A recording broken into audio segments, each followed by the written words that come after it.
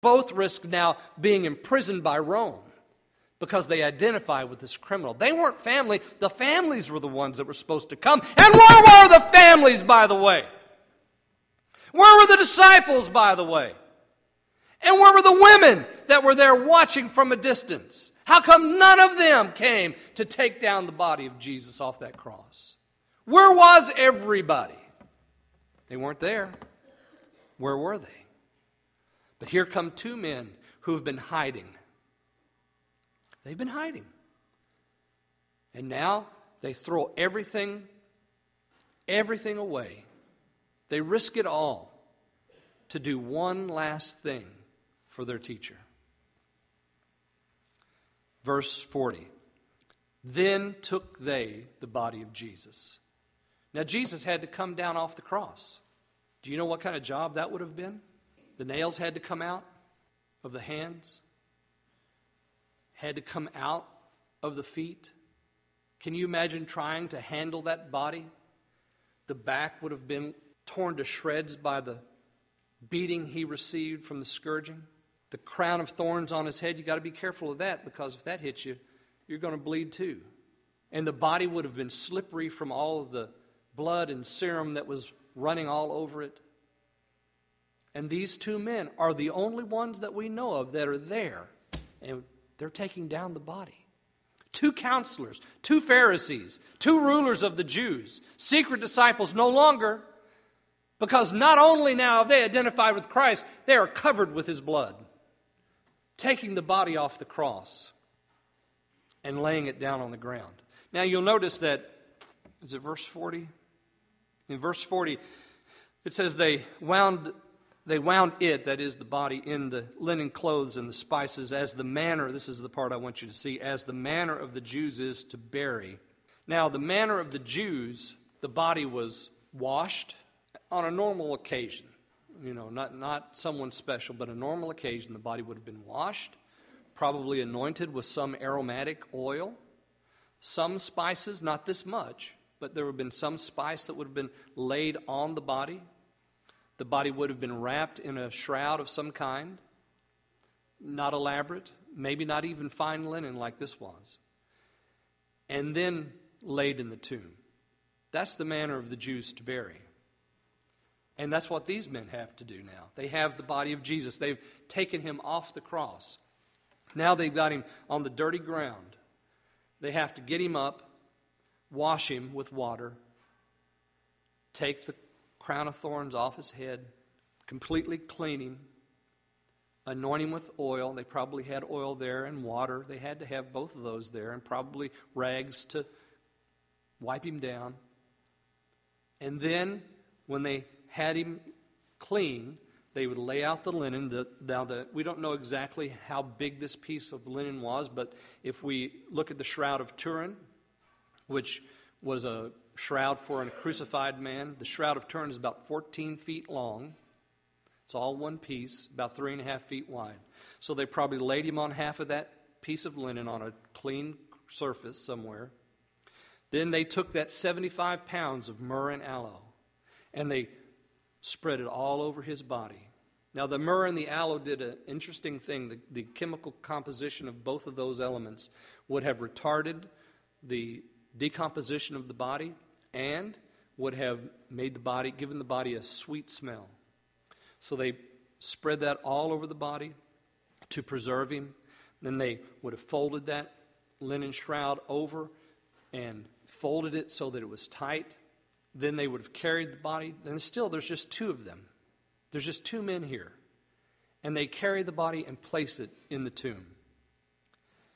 Do you know what? This would have been not only a messy job and a long job, but it also meant that they were no longer ceremonially clean to celebrate Passover. They had just excluded themselves by touching a dead body and doing the rite of internment. They had just excluded themselves from participating in Passover. But they don't care. At this point, what do they care? They're loving their Savior. They wound it in linen clothes with spices, as the manner of the Jews is to bury. And we know that Nicodemus brought the spices, but we also know that it was Joseph who brought the linens. In Matthew chapter 27, Mark chapter 15, Luke chapter 23, we read that Joseph, when he had taken the body, he wrapped it in clean linen cloth. That is Matthew's gospel. Mark's gospel says, and he brought fine linen and took him down and wrapped him in the linen, fine linen. And Luke's gospel says he took it down and wrapped it in linen. So he's doing the work. He's the one bringing the linen. Nicodemus brings the spices. Verse 41 says, now in the place where he was crucified there was a garden, and in the garden a new sepulchre, wherein was never man yet lain. Matthew tells us about this tomb that it was the property of Joseph.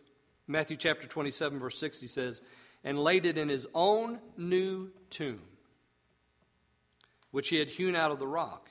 And he rolled a great stone to the door of the sepulchre and departed. So this is Joseph's tomb. This isn't just any random tomb. And probably Joseph had had this tomb created for himself and for his family, because these kind of tombs were meant to be used over several generations. And probably had it made because he was living in Jerusalem. He's a member of the Sanhedrin. This is where his future is. His career is there. He's probably got a nice home there. You know, he may go back to Arimathea sometimes, but this is where his home is. This is where his career is. This is where he's going to die. And so he's had the tomb made. So what does he do? He puts Jesus in his own tomb. Mark chapter 15 tells us that there was a tomb or sepulchre which was hewn out of a rock. And then Luke tells us that it was a sepulchre hewn out of stone in which never a man was lain. So it was brand new. It was Joseph's tomb, the rich man who was the secret disciple, but not any longer.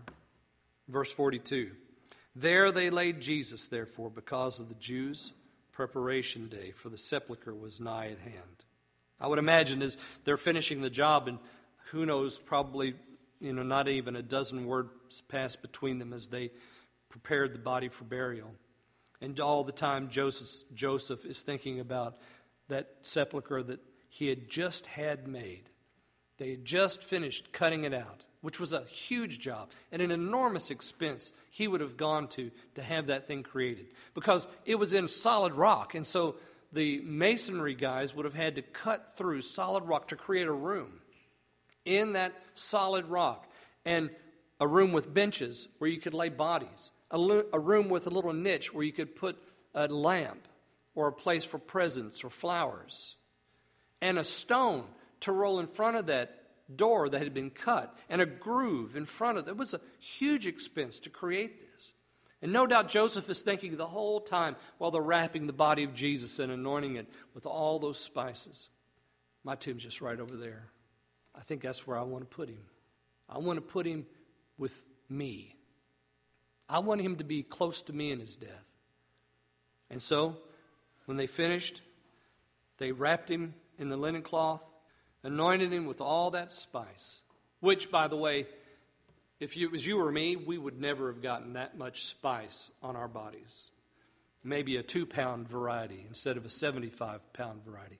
But this was something that was usually reserved for kings or prophets or great teachers. They said that of Gamaliel, when he died, they anointed him with 85 pounds of spice and wrapped him in linen. So they put him in the sepulchre there. And this was the next day that followed the preparation. Or this was the day of the preparation, which is before the Sabbath. So they put him in there, closed the door, and left. 2 men who risked everything to serve the Savior. I dare say most of us, including me, have been a secret disciple at some time. I've decided that I would risk too much to reveal that I was a believer. I would risk ridicule, or I would risk an opportunity, or I would risk my position in a group. I don't know, maybe you've been there as well. Being a secret disciple is a vain and bitter thing. It usually leaves a bad taste in your mouth, doesn't it? These two had had enough. It was over. The secret disciple thing was broken. And they did have a bitter taste in their mouth. And all their efforts up to that point had done little to nothing to keep Jesus from dying on a cross. And no doubt they came to that cross with broken hearts, saying to themselves, if only I had stood up to the council when I had the opportunity to. If only I had said more. Regret, no doubt, racked their hearts with grief. And so they threw it all aside. Through all the things that they were afraid they might lose, they didn't care any longer. Now they come to the cross and they take down that bloody corpse and they do for it what they could at the very last. And Joseph gives even his own tomb to place the Savior.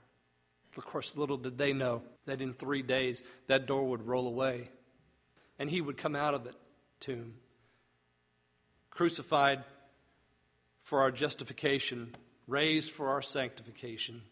The Savior would walk out.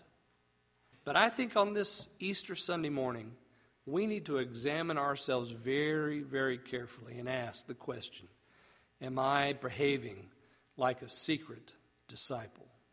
And maybe ask ourselves the question, what is it going to take for me to cast all that care aside and just live for Jesus? Live for the one who died for me. What will it take? What will it take for you to redeem your relationships? What will it take for you to redeem your mouth and your heart and your eyes? What will it take for you to redeem your feet and your footsteps, your motives, your goals? Are you a secret disciple? Or are you his disciple, risking everything for Christ? Because that's really the difference. The secret disciple lives a life of bitterness and regret because you can't serve two masters. Jesus taught us that. Are you a Joseph, a rich man who's going to risk it all? Or are you a Nicodemus, a teacher who's about to be expunged from his religious organization? Who are you? I hope you're like these men at the cross who've given up everything to serve their master one last time. Oh, but wait, it's not one last time. There's hope because Sunday is going to come. And this devotion of theirs will be told from this point in the story until today. And they will have multiple opportunities to serve the risen Christ. What about you? Jesus will meet you. Thanks for listening to this week's message. Please join us again next time for another installment of the Creek Road Baptist Pulpit.